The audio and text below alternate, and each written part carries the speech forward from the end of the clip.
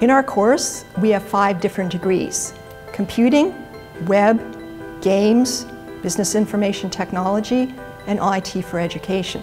So students have a wide variety of options and pathways that they can choose depending upon their career interests and employability for the future.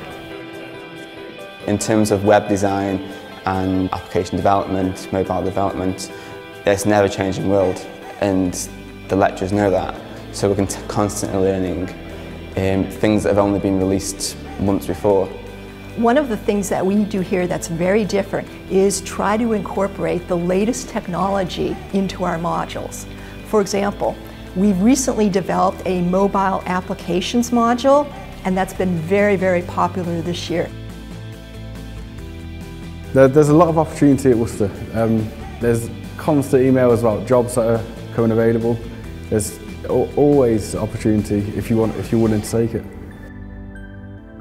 The course overall is really, really good, and the resources that are available are continually being updated, and it's always the latest in the trends. A lot of our tutors come with years of industry experience.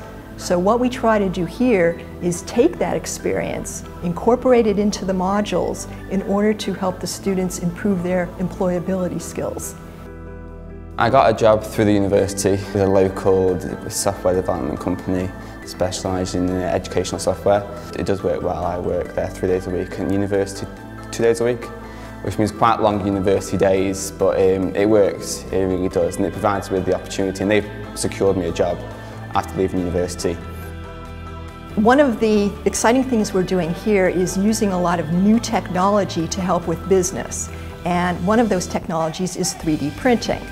So what we're planning on the future next year is to incorporate some of the various 3D printing hardware and software and design into several of our modules. Fantastic, brilliant course. I've learned so much on a broad base from this university. Everything's sort of complemented each other. It's been really good.